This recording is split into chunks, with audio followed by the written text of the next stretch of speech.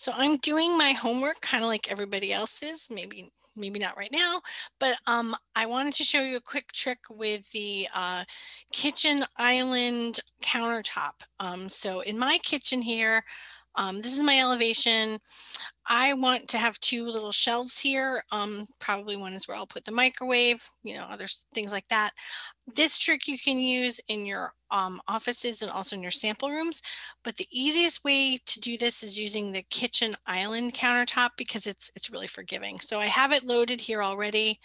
I've got it up there too, but here I'll stick it in here now so you can see it kind of live. So here it is kind of just floating in space. I'm going to put it, like I said, in between those two upper cabinets. So I'm kind of like lining it up right about here, and I'm lining it up about here. And the nice thing with this is its handles will kind of let you go any width and depth you want. So there it is right there. If I look at it on the elevation, however, it came in correctly at what's typically countertop height. But here in my elevation, I can use the little up arrows, and I'm just gonna literally just smoosh it on up till it gets up there. And it's about lined up right there. I like that. That looks good. I also want to put another one maybe midway up. So I'm going to use the copy command right here. And I'm going to say I'm going to use this edge. Oh, I might have to make that wider in a minute. And I'm going to bring it up.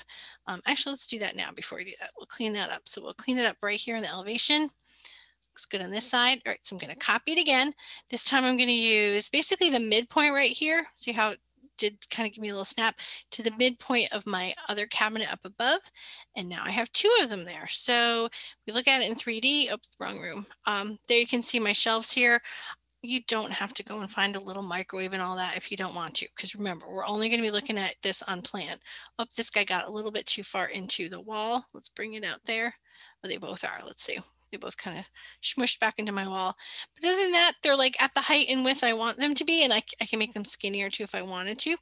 But that's a really easy way to get counters in your kitchen.